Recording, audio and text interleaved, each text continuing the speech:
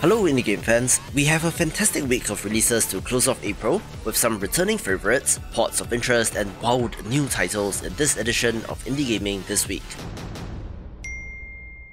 Let's begin with Metal Mind, a pixel art action roguelite starring Mecha that I think looks pretty good.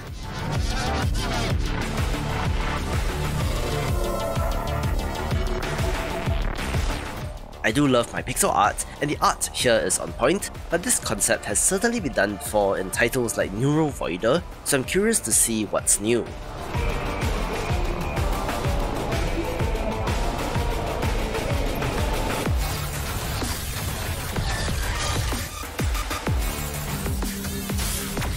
I believe I saw some gameplay footage of this a little while back, which looked a little sluggish to me, so I wonder if it was an issue with gameplay capture or if the actual speed is at that level.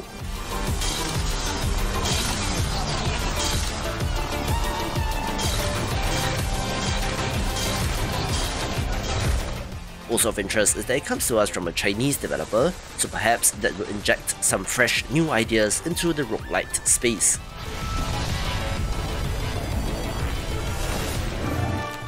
If you love Jurassic Park, of course, Prehistoric Kingdom will be of interest, so enjoy this narrated trailer. The time has finally arrived. A second chance for the magnificent creatures time passed by. A zoological world of opportunity in the palm of your hands. This is a place where the past meets the present, filled to the brim with animals your eyes wouldn't believe. We've resurrected an array of extinct species that are not only alive, but thriving. In time, you'll be building enclosures that are so astounding, the guests will feel like they've stepped into another world. We've already scouted a number of locations to continue construction, but where we build is up to you. Whether it's an attraction or an amenity, our assortment of modules will allow you to create functional and highly customizable guest facilities that speak to your inner architect. For the animals, remember you're building a sanctuary, their home. You'll need to feed them, care for them, and above all else, keep them safe. It's not an easy job or a clean one, but it's the least we can do to show the world that these aren't monsters. Show the world what they truly are, and they'll come running.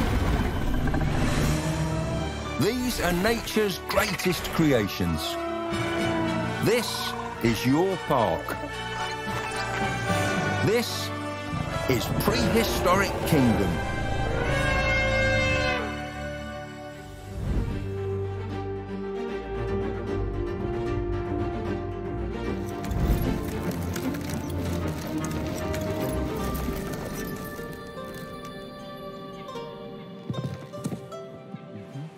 An awesome third-person action-adventure title is The Serpent Rogue, one where you play as a plague doctor-looking character with the power of alchemy at their fingertips, having to harvest plants and craft potions in order to protect the realm.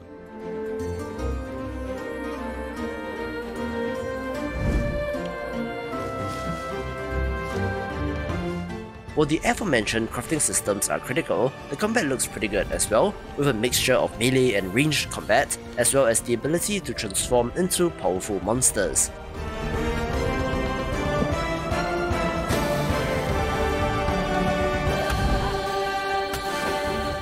I do love the look of this, so if the gameplay loop is compelling enough, it could be something special.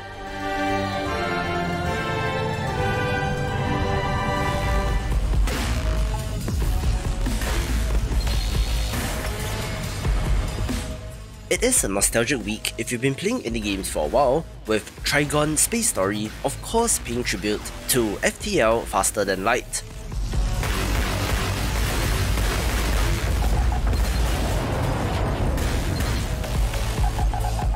In many ways, it looks to be the same game but with fancier graphics, being a roguelite real-time spaceship simulator where you're commanding your crew members while the battle rages on.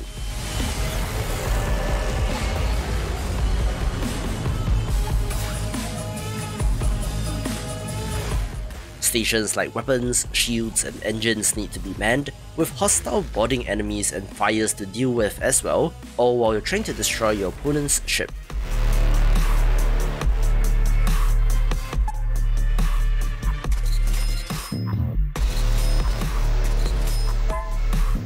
There does appear to be a meta progression system through the central hub of a space station, which was not in FTL, but otherwise, the galaxy exploration, random events and choices to make does look similar.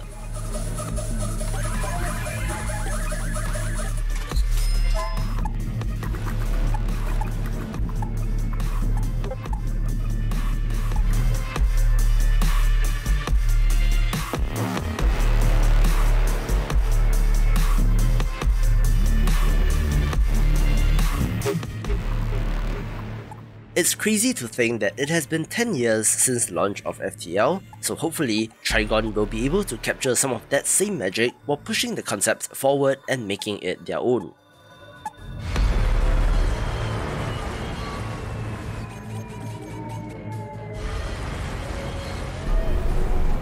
We've decided to use an unusual ingredient in our specialties as a result of the insanely high meat prices. Due to sheer hunger, or simply because it tastes so delicious, human flesh is highly appreciated.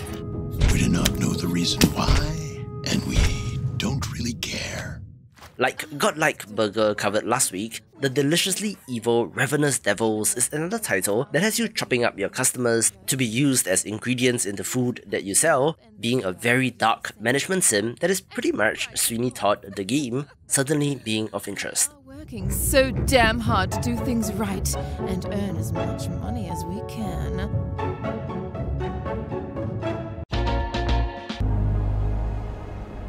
This is Arrakis, a world of sand and death, brimming with terrible dangers, only matched by the resources and secrets it holds.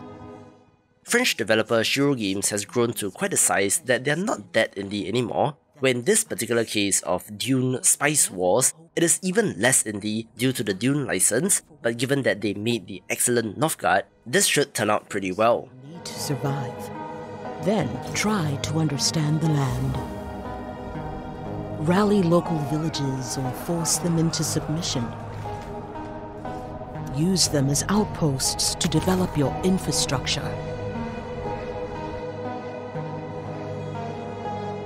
And set up the vital spice harvesting process. Then build a solid foothold to start your conquest. You will have to fight to defend what you have and take what you need. Or rely on your cunning to achieve your goals through the arts of subterfuge, politics, or diplomacy. Arrakis is mine. But no matter who you conquer, manipulate, or destroy, you will never truly control Dune.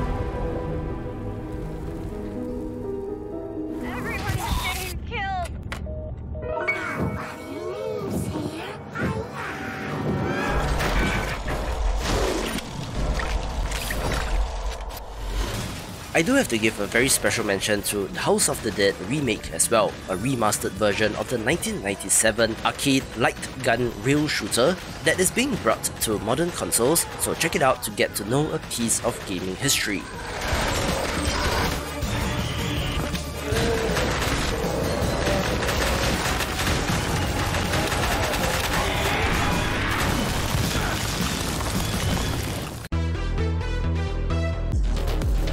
In a world overrun by zombies, the only answer is blood. Smaller games begin with the zombie action roguelite Bitgun looking like a pretty decent entry. Bitgun. After a period of exclusivity on PlayStation and the Epic Games Store, Bugsnax launches on Steam, Xbox and Switch, also releasing the Hour of Big Snacks free update, so check it out if you have not. Did you all see that? giant bug snacks! Gosh, we might be witnessing a prehistoric species somehow preserved at the bottom of the ocean. We need to form an expedition. Bro? Has anybody seen my hat? Snacks with hats? That's adorable!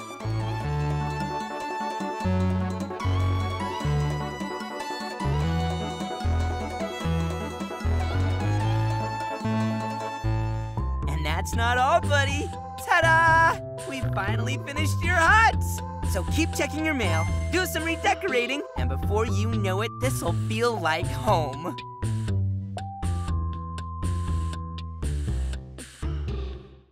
Can we stop wasting time and get on with this expedition before I'm as old as Shelda?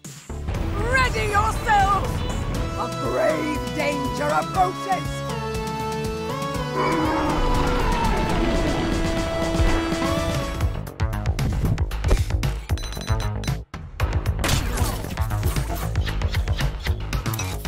City Wars Tokyo Rain is a neat-looking cyberpunk single-player collectible card game looking like it's for fans of the genre.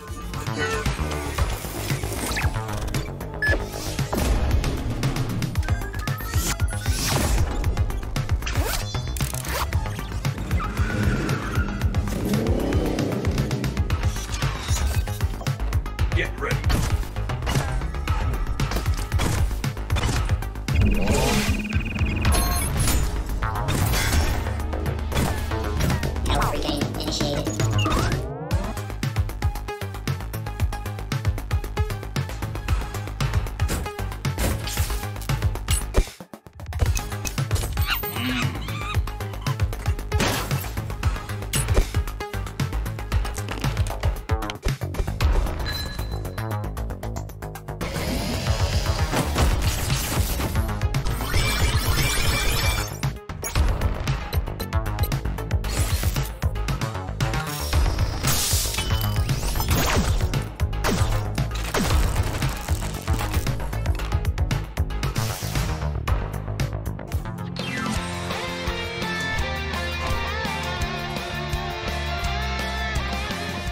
Flat World is a Zelda-style RPG that comes to us from a fairly huge game development YouTube channel, making this early access title of interest.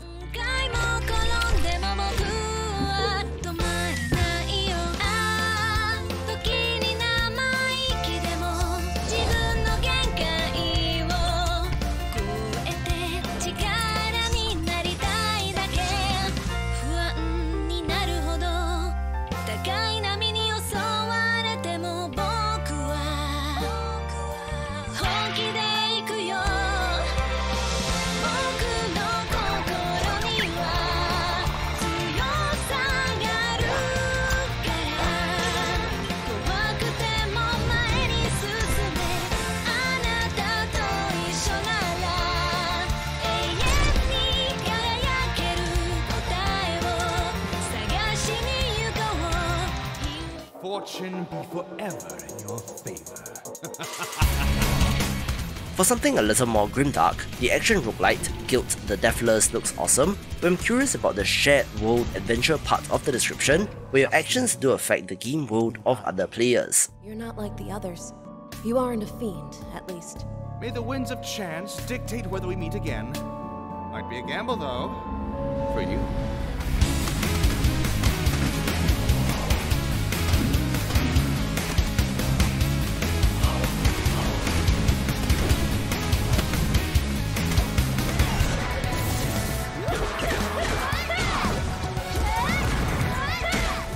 I mentioned the Chinese action roguelite Otherworld Legends recently when talking about upcoming games in the genre, where despite this being a mobile port, the developer has revamped everything from controls and balance to make it fully compatible, making it of interest.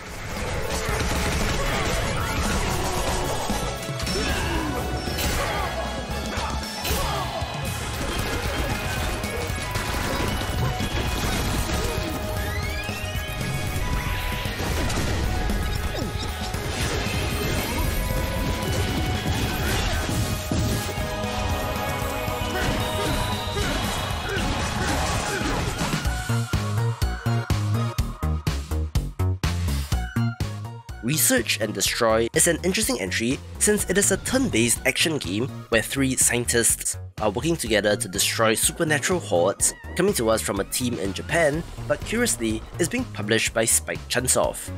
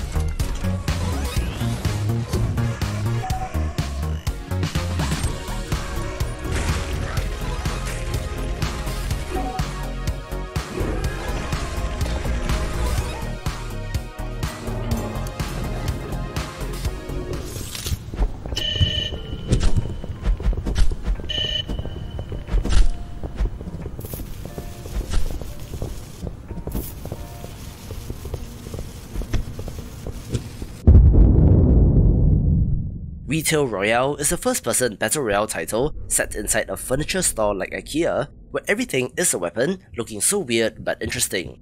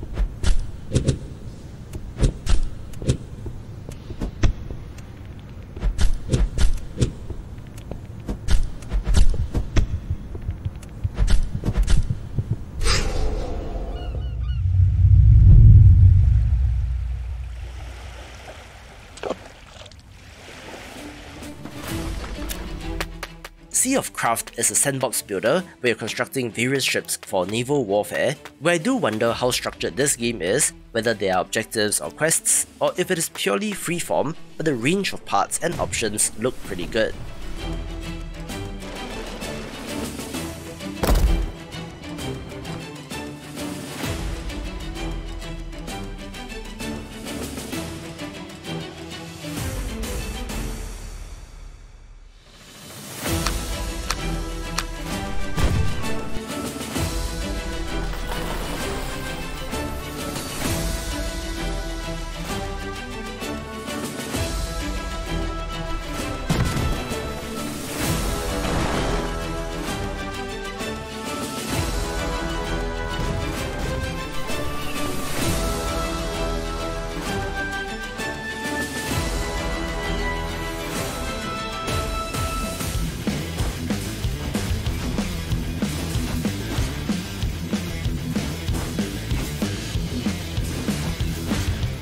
Finally, we do have the Steam release of the awesome character action title Ultra Age from a Korean developer, following releases on Switch and PS4 last year.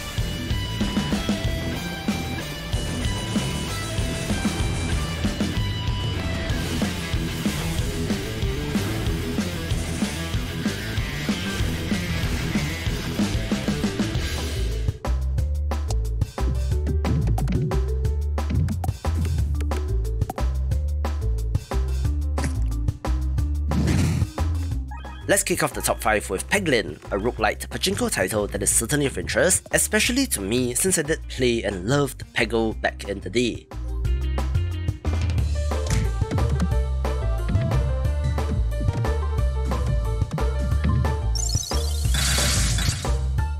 This game, however, adds a turn-based RPG combat element at the top of the screen, where our little goblin character is facing off against monsters, where I do always love RPG-like elements added to more conventional games like solitaire, pinball, or even pachinko in this case.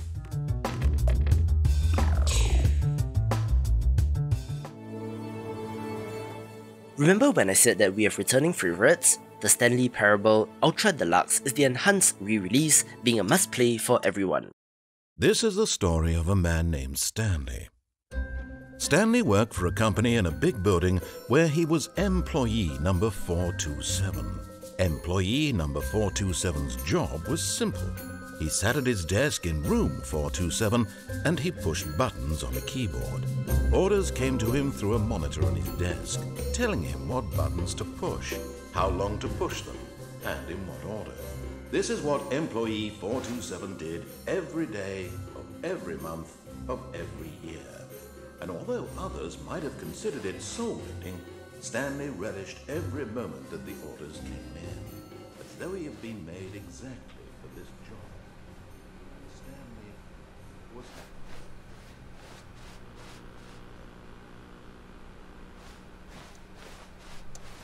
One day, something very peculiar happened. Something that would forever change Stanley. Something he would never quite. Stanley walked straight ahead through the large door that led into the building. Stanley was once again stunned to this indication of any. Stanley knew the office next boss. Stanley didn't want to go back. Stanley took it first. Stanley decided to go to the meeting. Stanley's obsession with Stanley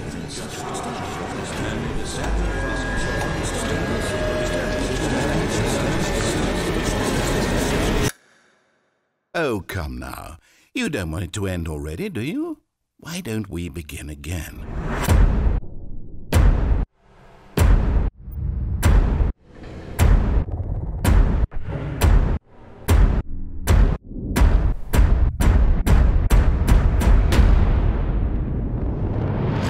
Wait, how did you do that?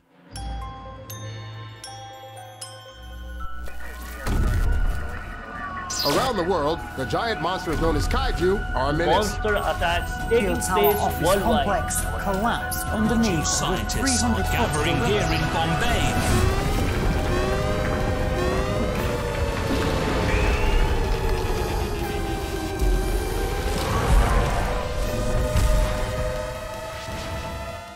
If you love tactics or strategy titles, I'm sure that Kaiju Wars will be of interest, one where you're planning your defenses against giant kaiju as they seek to destroy your city. The kaiju are powerful, but predictable. Of course, it does have Into the Breach vibes, but where you have multiple units at your disposal. It even adds a base building element and a setup phase where you can make repairs and build turrets, doing all of that so that you can stop the monsters. Open fire!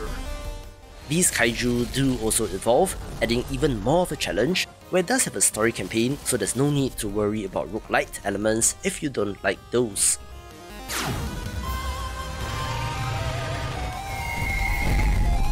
Yeah! It's not enough!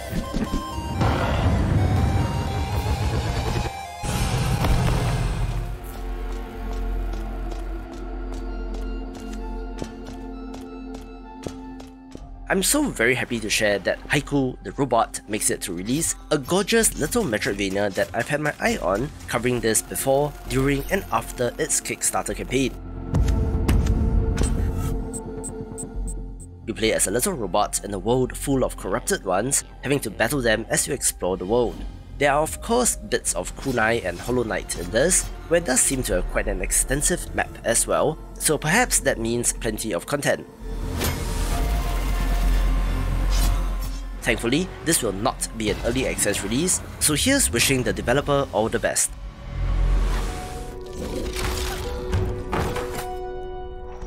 And of course, the sequel to the most influential indie game in my life, Rogue Legacy 2, gets top billing, since this roguelite platformer makes it through early access and will be releasing in 1.0, alongside Xbox versions, where I'm pretty sure that ports to other platforms will come in time.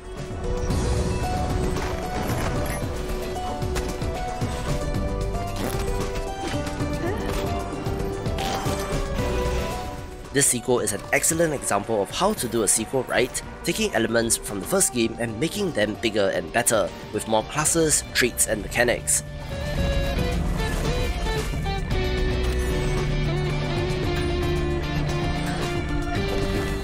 If you're not familiar, the gimmick here is that you play as successive members of a family of heroes, where every child has unique traits that may help or hinder.